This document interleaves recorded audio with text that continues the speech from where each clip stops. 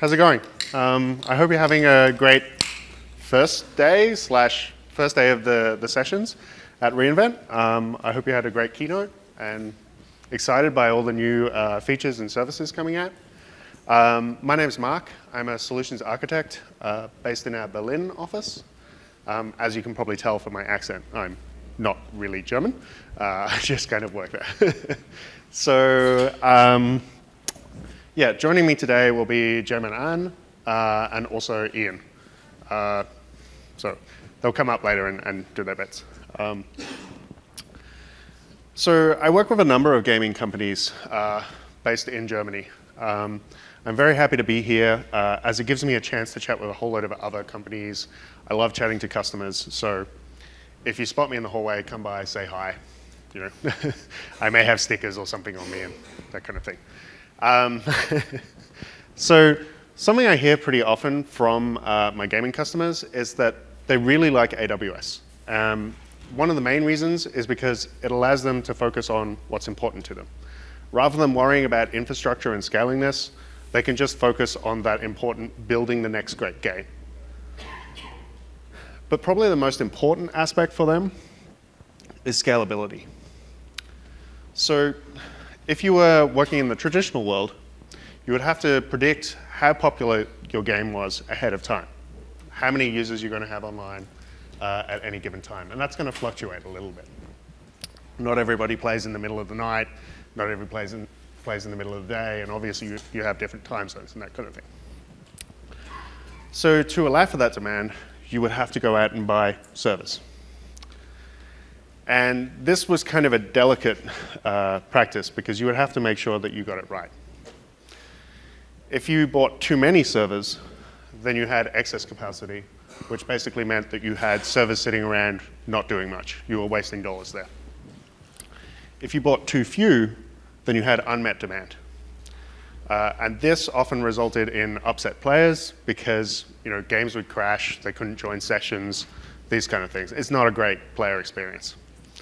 Also, if you're using this as a revenue stream, this could mean missed revenue for you as players can't log in, can't pay for in-app purchases, etc. It's a very rigid model. In the AWS world, your demand goes up and down throughout the day, and you're able to scale. There we go. You're able to scale the capacity to meet that. It's a very elastic world. Scale up as more players come on board, scale down as they go down. Additionally, we have 11 regions around the globe. This is great because you often want to build a game that targets customers all around the globe. So it means that you can run in regions that are close to your users, meaning they experience lower latency.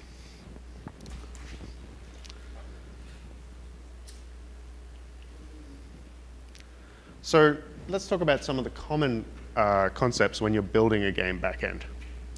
Usually what you do is separate your infrastructure out into an application that then calls against the backend. So you're usually thinking in terms of like APIs.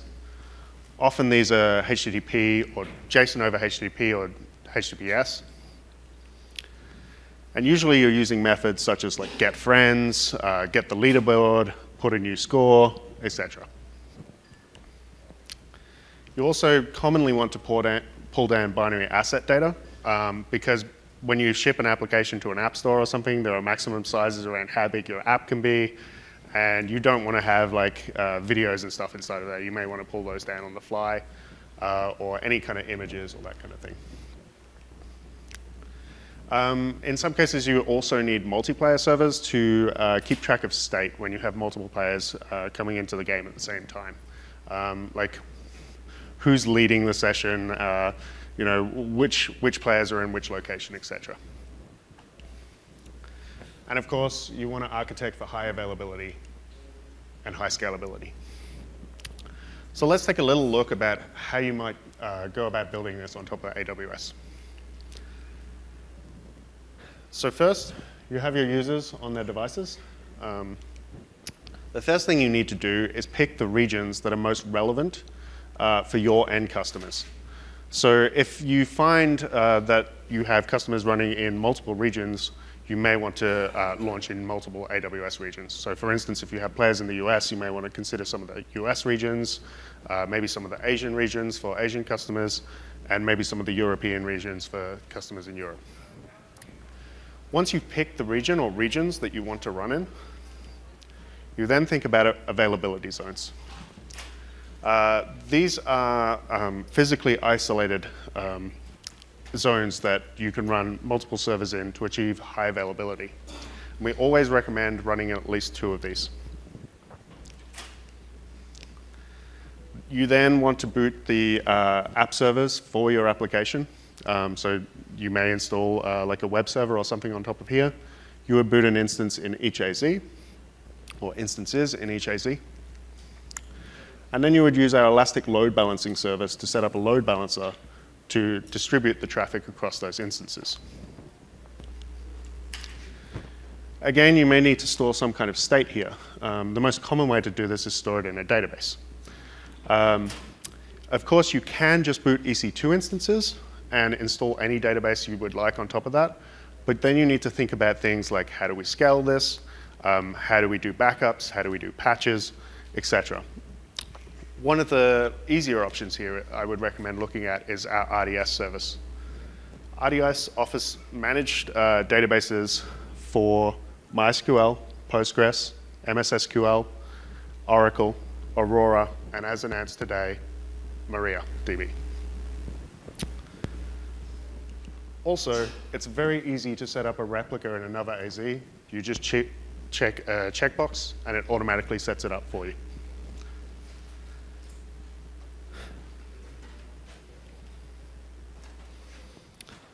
Okay, so we have the basic infrastructure there. Let's talk about how we might improve that to help us scale out a little bit more. First, let's move any static assets and game data away to S3. This will be things like images, video files, etc. But it may also be user-generated content. So let's say your game allows users to take photos and upload those. S3 would be a great thing for this. Additionally, if you have analytics files that you generate yourself, this could be a great place for these as well. We can also couple this with CloudFront, our CDN service. And this allows those assets to be cached at edge locations closer to your users, improving the experience for them. Additionally, you can also upload through S3 and CloudFront. So that helps take some of the load off the servers there. This allows us to basically reduce the instance size to only what we need to run those back-end services. And then we can think about using an auto-scaling group to scale up and down based on the demand that's coming in. The other cool thing there is that auto-scaling implements some health checks, which you can use to basically auto-heal your environment. So it knows how many instances it should be running, and if you should have an instance fail those health checks, it will automatically pull it out and replace it for you. As the load comes in, we can scale these instances up. Cool. That's it. Sorry.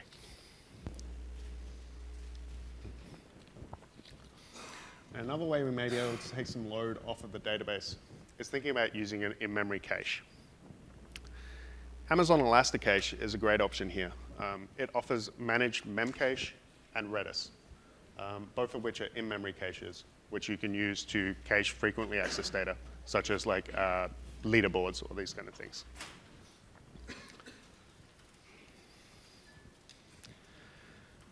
Okay, that's great for read-heavy games, but not all games are read-heavy. Some are very write-heavy, especially if you're constantly writing the state of the world to the back end.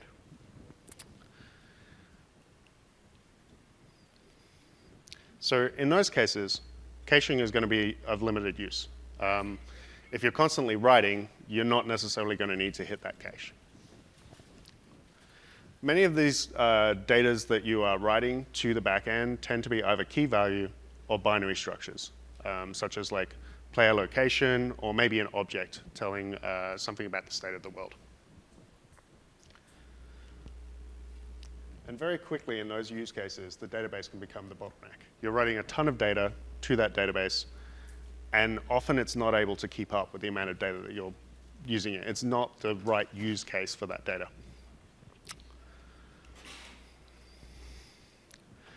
So one way of kind of traditionally thinking about this is an approach called sharding.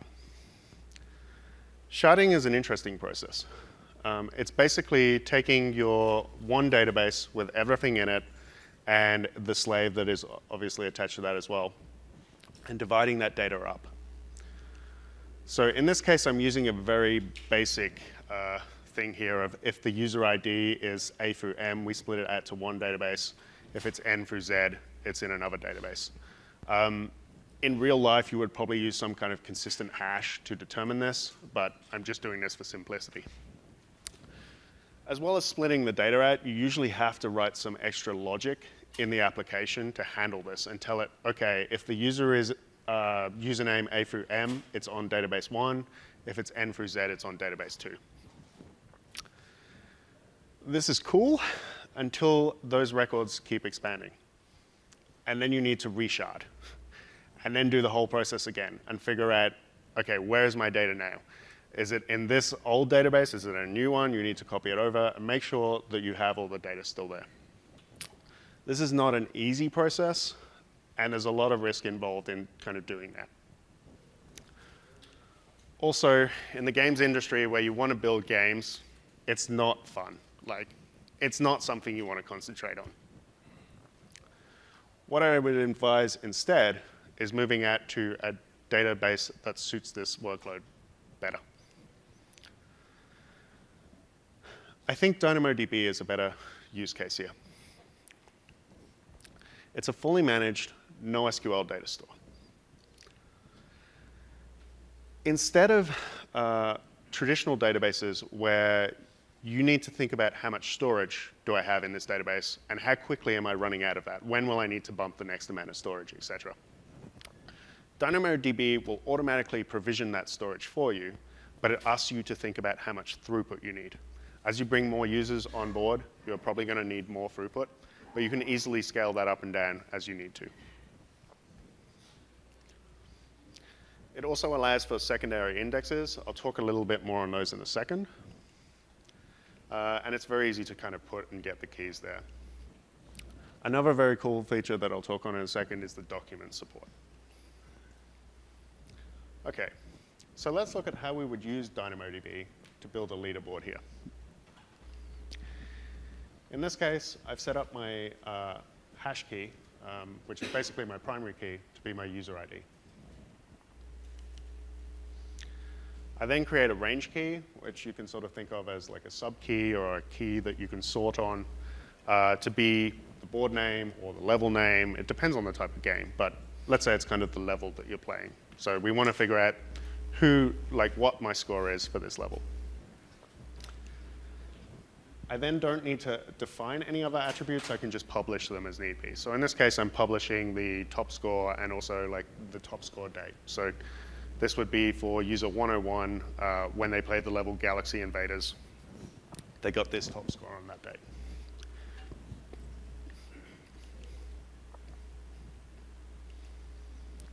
So it's very easy to figure out what a user's top score is for each level.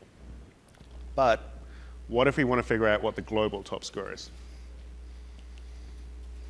This is where those secondary indexes come in.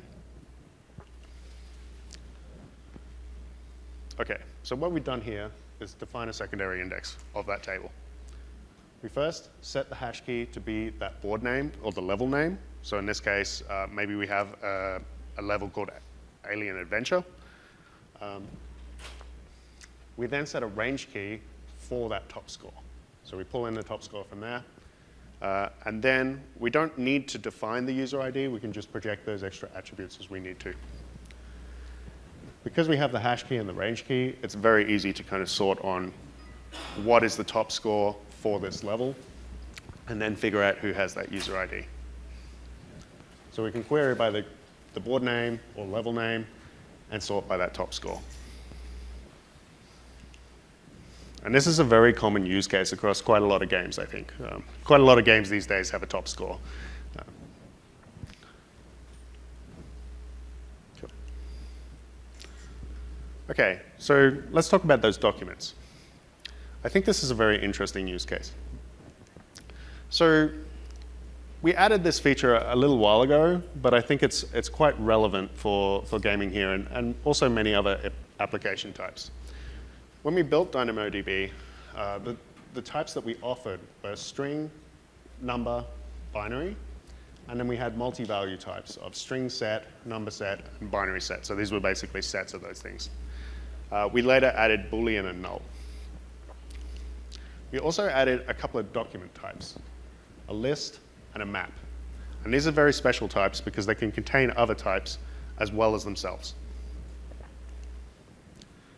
So for instance, I can build a data structure that looks like this. I have a string that's my name. I may have a list of the games I've played, and then a map of the scores for those games.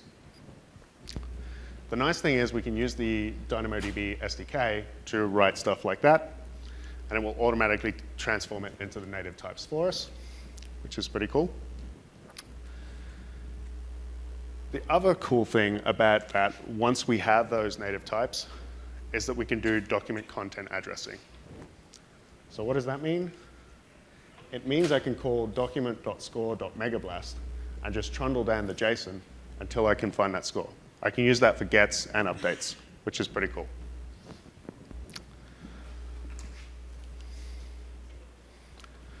OK, so this session is about gaming, not so much about DynamoDB. So I don't have a lot of time to explain all the cool features about DynamoDB. But if this is interesting to you, I highly recommend you check out these sessions. DAT204 on NoSQL, no worries. DAT401, that's a deep dive on Amazon DynamoDB. And then there is GAM201, which is building a serverless mobile game. Cool. All right, that's enough rambling from me. Let me invite Jaeman An up to talk about how he and his team from DevSisters have built a game using these.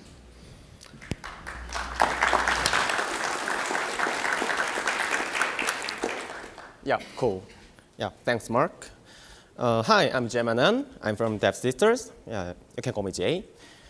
Today I will talk about this topic, especially focused on mobile. DevSisters is a game company in Korea. We made a mobile game named Cookie Run, and we were quite successful in Korean and Asian market. I will talk about the very first launch history, happenings we had, how we changed our architecture, and number of outage situations, and some maybe useful tips we have. So I will first talk about our situation during development, how we started preparing our backend on AWS, and then I will move on to how we improve our architecture. Lastly, some tips and tricks with retrospect. Before that, I will briefly introduce Cookie Run. Most of you would not have heard about it, right? So let's first see our game trailer. This might help you get some glimpse of our game. Yeah, it worked.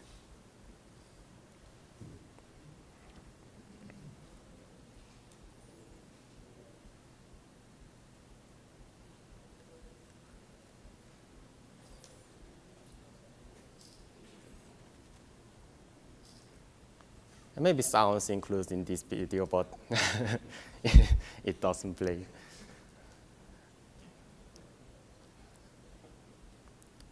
You can see our cookies. That's our main character. Hero cookie, yeah, a ninja cookie, and something like that.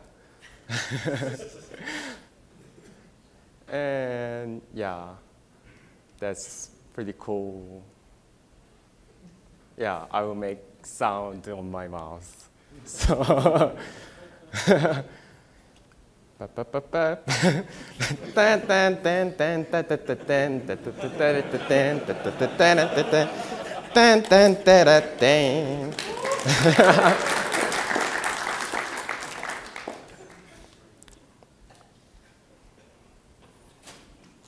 Yeah, fantastic. So as you've seen, Cookie Run is a running action game involving cookie running over obstacles and eating jellies. Cookie Run game had more than 70 million downloads and has almost 10 million users a day. Cookie Run was recorded the most downloaded free game in 10 countries like Korea, Japan, and Thailand, and also top 10 free game in 38 countries. Especially, Cookie Run is famously known in Korea and Thailand.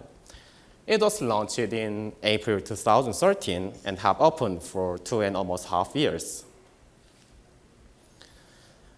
Oh, I clearly deleted this slide, so yeah, I don't care.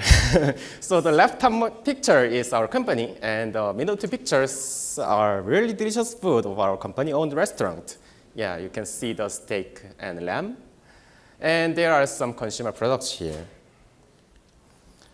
Yeah, this is pretty enough boasting. So let's get back to the main topic, how we started.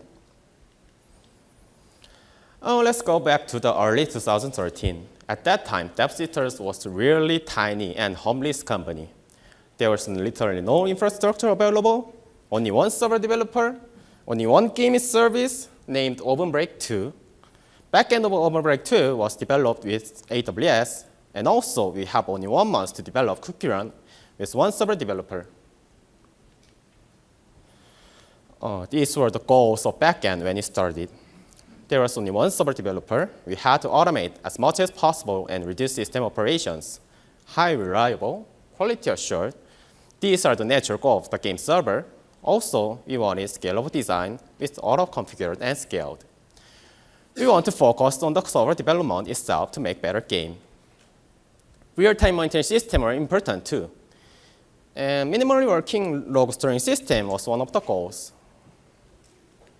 So these are also of the first step, and I will explain those things in this slide. So this is the picture of our design. ELB route user traffic between two availability zones, and front-end game server service handle the request. All data are stored in RDS. Front-end game service, we use Java and Spring MVC for front-end game service, and all data are stored in RDS, MySQL. For the rest, we have monitoring system with Javix and Graphite. And we also have Chef server to deploy automatically. And log storing system and patch deploy system is constructed with AWS S3. So we start the service, our service with this design. Then something happened. We got 2 million DAU in about 11 days after launch. So, traffic leads to the problems. Now, I will explain what problems we had and how we advanced our architecture.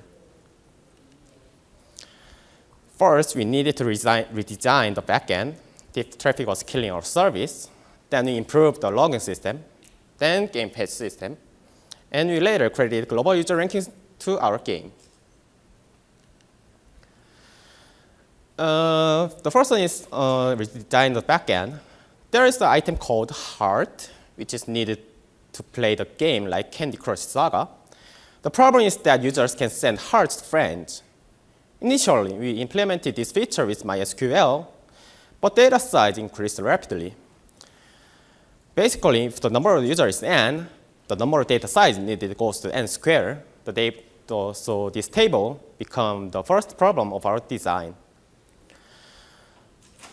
This problem occurred 1 month after launch. Lacking any short-term solutions, we opened unlimited heart event and disabled this feature. But this cannot be an ultimate solution. We need to come up with a solution quickly. So we eventually started to consider NoSQL databases. We decided that Couchbase is the most suitable NoSQL database for us. So not only the game data, like shop item data, game state data, are stored in MySQL. And user data, like user items, labels, coins, etc., are stored in Couchbase. MySQL is the only part hard to scale out, so we migrated the majority of our data to NoSQL gradually. Yeah, that was a good lesson. General rule of thumb is that if the row size goes bigger than 100 million, then RDB may not handle them. So we changed this very first design to this one. You can see the Couchbase cluster edit.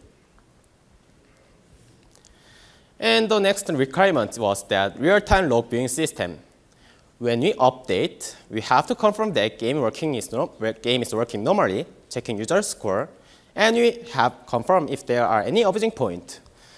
So we have to see logs in real time.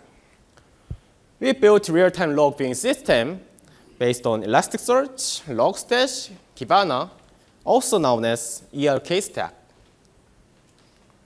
So this picture is changed to this one. Log storing system is rebuilt with Logstash to refine the logs before storing. Elasticsearch is used to search and filter logs. It is a screenshot of our real-time log viewing system. You can find some graphs and recent JSON raw logs, and you can search and filter logs here. And the next thing is that make better game patch system. App Store binary size is limited, and it's not enough to contain all resources, such as images and sound files. So some resources are not included in initial binary. When users start a game, those are downloaded on demand. So we used to upload these resources to AWS S3 and serve to users with a public S3 link. Yeah, that's a problem. Don't use like that. S3 is not designed to handle massive number of requests, so it turned to be very problematic. AWS CloudFront is proper way to solve this problem. So this design is changed to this one. You can see the CloudFront edge and resource managing servers added.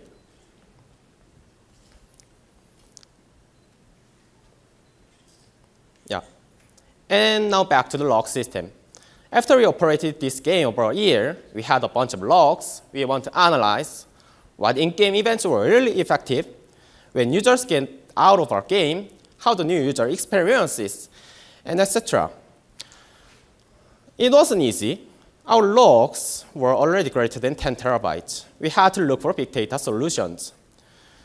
So we built a log analyze system with several big data platforms. First, we started with Apache Hadoop and went to Scoding.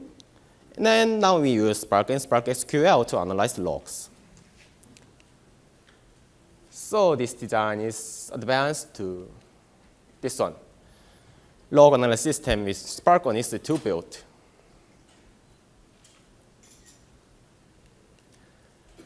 So now we can analyze logs using a bunch of instances, and also can see graph of daily stats. The last thing, adding global user ranking system. It is not easy to order all users with their scores. So we built this system with Redis sorted set, also called gset. Obviously, we did some tuning such as custom caching and a lot of optimized techniques to reduce the Redis CPU load. So this picture is changed to this one. We added Elasticache to add global user ranking system. And we also added some more operation tools, such as schedule bulk push system. Yeah, now I'm on the part of tips and tricks. And be careful. This is based on a true story of a very sad DevOps team. So this can happen to you anytime. So yeah, be careful. First one is auto-scaling gotchas. When many users connect to the game simultaneously, auto-scaling cannot handle that situation. This kind of outage occurred more than 10 times during 2 years. Of course, mistuned auto-scaling policy can be a problem, but the real problem is that game server needs 3 to 5 minutes to bootstrap, and massive number of users connect in that 3 to 5 minutes. The reason can maybe holiday season, or event, or bulk push notification, or some more exotic. Then it reaches a critical point, then meltdown starts. So auto-scaling cannot handle spiky loads, so we have to predict traffic surges and prepare beforehand. So this is the example. This screenshot is our scheduled bulk push system. You can see increase AWS instance option before sending bulk push. Yeah, we made this system. Another auto-scaling gotchas, there are some tips in here. First, don't set minimum instance of 1 or 2. If there is only one machine and it dies, then obvious service will fail.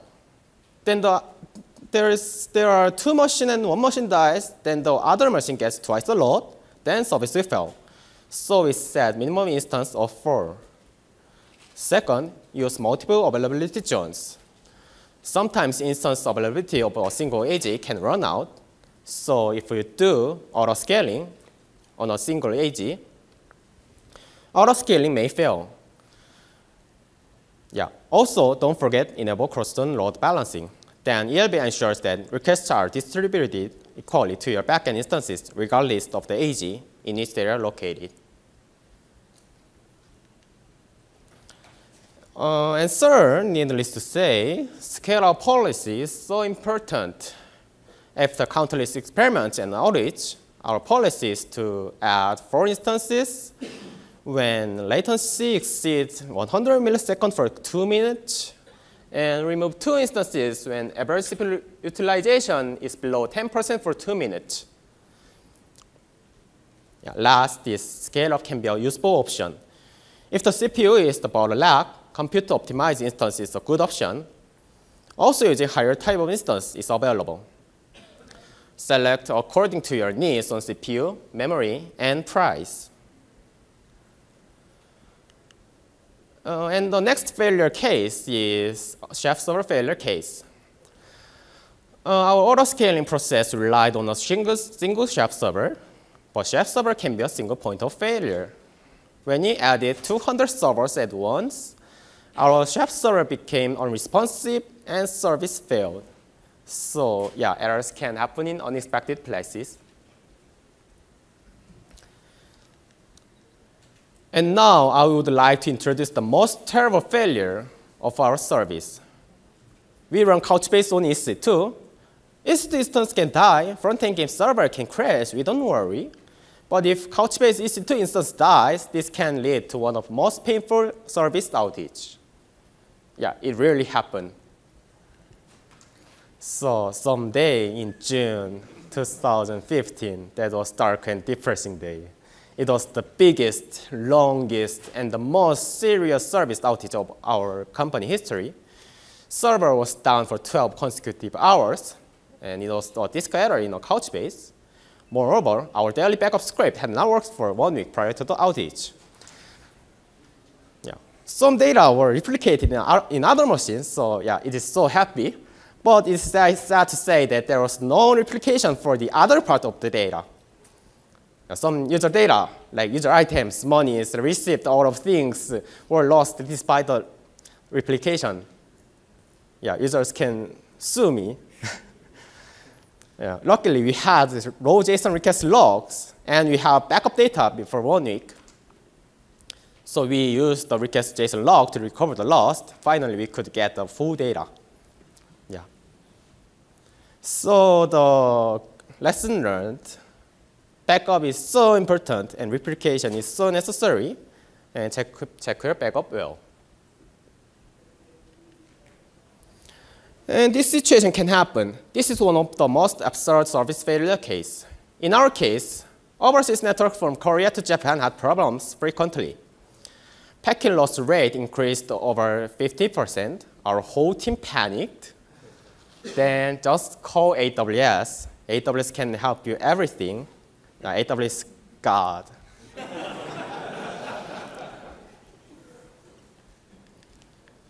So now it's time to review. Our first design is here. And now it's changed to this architecture design. Yeah, so pretty cool, yeah. Awesome. Amazing, yeah. And some future plans for us. First of all, we want to further improve our log system. And second, there are many countries that have poor network. And typical murder game needs many communication between server and client. It can give bad experience to users of those poor network countries. So we are trying to adopt Quick protocol announced by Google. You can search LibQuick or Go Quick to see our progress. The most important thing is make a fun game and entertain the world. This is our ultimate goal. Yeah, thank you so much.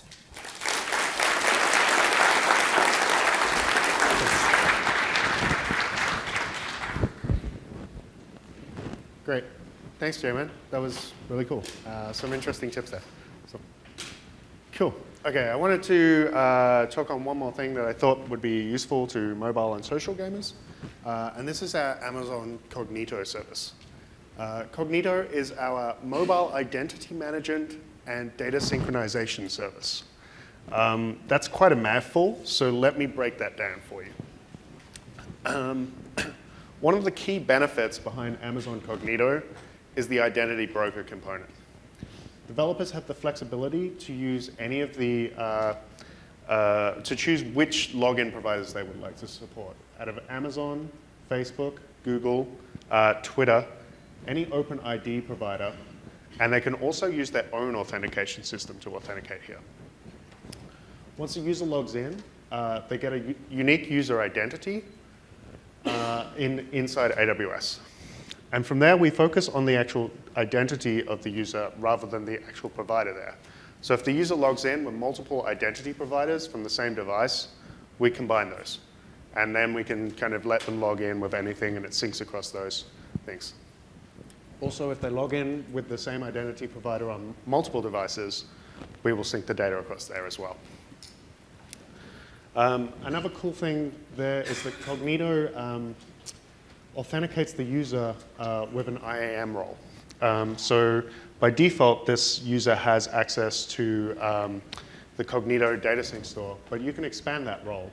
And once they have the credentials for that, they can interact with things like S3, DynamoDB, and Kinesis, and write events directly into Kinesis, upload files directly to S3, maybe write records directly to DynamoDB or read directly from DynamoDB, as well as any other AWS service. Cool. So the other nice thing about Cognito there is the ability to sync data.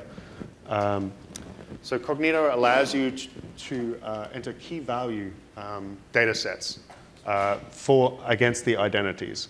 You can have up to 21 megabyte key value data sets against an identity. And basically, the client SDKs allow you to write to a local SQLite database that is then handled by the SDK and synced back up to AWS and synced down to the other devices that you have there. So for instance, that means I can pick up a new game, start playing at lunchtime on my Android phone, really love it, but have to get back to work. Then I pick up on my iPad on the train home, and I'm exactly where I left off. Then I get home, fire up my Fire TV, and then I can continue playing there again. That's a really cool. Right? Cool. The other thing is you have a lot of control over the synchronization methods used there. Also, when a synchronization happens, it emits events, which you can then post out to things like Lambda and Kinesis and do really funky stuff there. I don't have enough time today to speak on all of that, but again, here's some more sessions that you should check out. Again, the GAM201 for the serverless mobile game development. I don't know how to pronounce that, so I'm just going to say MBL 402 for mobile identity management and data synchronization with Cognito. And then there's a WRK 202 for building scalable mobile apps on serverless event-triggered backend logic. Cool. So I've covered quite a lot of the mobile and social gaming. At this point, I want to invite player 2, Ian, up to talk about mobile gaming. Thank you. So, cheers, Mark. I'm an evangelist with AWS based in the UK. I'm also a member of our gaming SME community globally. I work with quite a few studios and publishers in the UK. And I'm also a real fan of multiplayer games, played them for years of all different kinds. So I'm an expert on this topic. Okay. what you can do here is start with a similar architectural starting point to what we discussed earlier. So that HTTP or HTTP-based API that controls aspects of your single-player game can be extended to provide some of the core functionality that's required for multiplayer, so auth, core session management, and probably most importantly for this particular use case is player matchmaking. So how do you manage the allocation of gaming sessions from players onto the fleet of resources that you're going to use to support that? You, of course, then can continue to use CloudFront, and in multiplayer, of course, DLC and user-generated content is often a very important component. And importantly here, we're going to use CloudFront for both the upstream, so upload of those assets, doing that locally to reduce TCP session setup overhead, as well as for distributing content from the core engine out to the clients, okay? So it's use of CloudFront bidirectionally. I don't know if that's a common deployment model for you, but it's something that is very commonly utilized in this sort of architecture. And then, of course, we're going to add to that a public server tier. And here you're going to see the use of low latency, direct client socket connections using UDP or other socket protocols. And this is something that's relatively new in terms of a use case for EC2. We introduced a feature a few years ago called EC2 Enhanced Networking, which uses a platform feature called SR-IOV.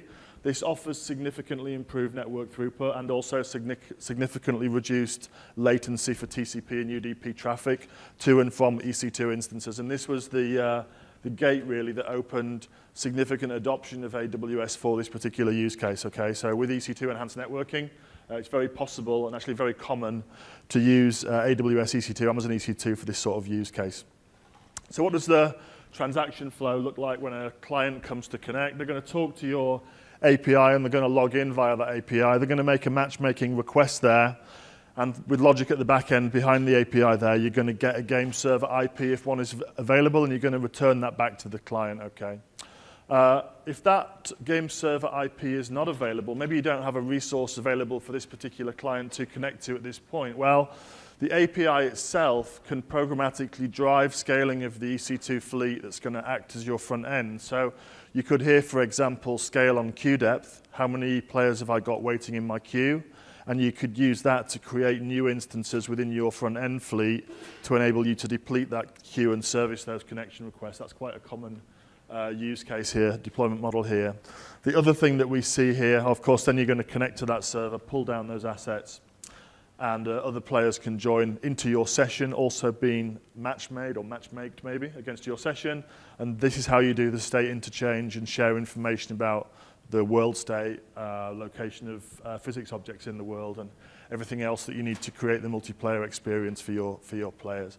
Also have some users here, some customers here that are going beyond kind of triggered scaling of the fleet and using other techniques. Some customers using machine learning to determine how big their front-end fleet needs to be at any particular point in time and then pre-position those resources. We have talked about those kinds of approaches previously at reInvent. I think the difference now, of course, is we have our own machine learning service that you might use in that sort of use case to allow you to programmatically calculate how big your front-end fleet needs to be at any particular point in time and also in any particular region, okay?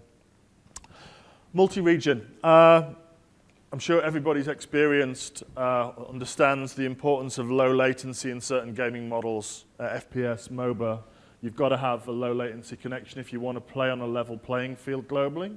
And with competitive play, this is really important. So it's very common to distribute those front-end servers into different AWS regions around the world, and to do that on the basis of trying to offer the lowest latency experience for players in different geographies, okay? And obviously Mark mentioned at the top of the session, 11 regions today that you can use for this, and EC2 is available in all regions, of course. So if that's the service that you're using to create this, you can do that globally. You don't necessarily need to move your matchmaking API. It's unlikely to be anywhere near as latency sensitive as the game sessions themselves. It's very common for customers to keep their matchmaking, player or subscriber management and overall state control centralized in one location, make that a little bit easier to manage, and then combine this with distribution of those EC2 fleets in different regions. Okay, that's the approach that we normally see customers taking. And of course, you can continue to use that scaling approach, talking to the EC2 API endpoint in different regions around the world to add and remove capacity in specific locations and make sure that customers can make that, players can make that local connection that they need to make sure that they've got good session performance. Okay, we don't have a customer case study here talking about multiplayer in this session, but we do have some really cool examples of customers that have built systems like this. If you go to GAM201, you can see Frontier Studios from the UK talk about how they built Elite Dangerous, a very successful, I think it was Kickstarter-funded title. So accrued a lot of player hours, and also has a very interesting data model supporting this highly distributed world state. So that's an interesting session to go to, a deep dive in the 400 level. Evolve, you know this cross-platform console title, 1v4 multiplayer where you've got a team of monster hunters that are hunting down an alien monster inside this sort of geodesic dome that you play the game within. It's a perfect example of what I'm talking about, which is short duration matchmaking, where you're connecting 5 players for a session, which is relatively short in duration, and you need to manage that. And of course, being a console title, very, very high and immediate adoption of the service and the product at day one launch. So they had some very interesting scaling challenges. I'm going to cover that in detail in GAM404. And then you'll be able to hear in GAM407 about a brand new multi-screen mobile title called Quiplash. I'm not very familiar with that, but if you want the details of that, drop into GAM407 and you can hear more about that in that session. Okay, so we're going to wrap up. What have we covered? Auto-scaling, it's a mechanism for making sure that players are happy and that you're being cost efficient. Using the elastic characteristics of AWS, you can make sure you've got just the amount of resources that you need at any point in time, which means the right balance of cost and performance, right? CloudFront, extensive use for download of graphic assets and other fixed assets, patches, other content that might be required to distribute and maintain gaming products. And of course, in the multiplayer context where you've got that user-generated content, you can also use that for upload, and that's going to accelerate performance and improve the experience of your players if you do that. For non-relational and particularly high write use cases where you've got lots of write contention, which would normally cause issues for relational data models with MySQL or other relational databases, make use of DynamoDB. If you are interested in that, do drop into the other sessions in the database track where you're going to be able to find more about that, which Mark talked upon. And then lastly, as I mentioned, dynamic management of game servers using the EC2 API to control the creation and destruction of those front-end fleets in accordance to the amount of demand that you have, or in line with the amount of demand that you've got at any point in time. That's a very useful tip, and I really would encourage you to explore that in more detail, even using advanced techniques like machine learning to pre-position capacity using those same APIs, okay? So, that's it. Thanks very much for joining the session. You can find us on Twitter. You can also find us on Steam if you want to play with us, so add us, okay?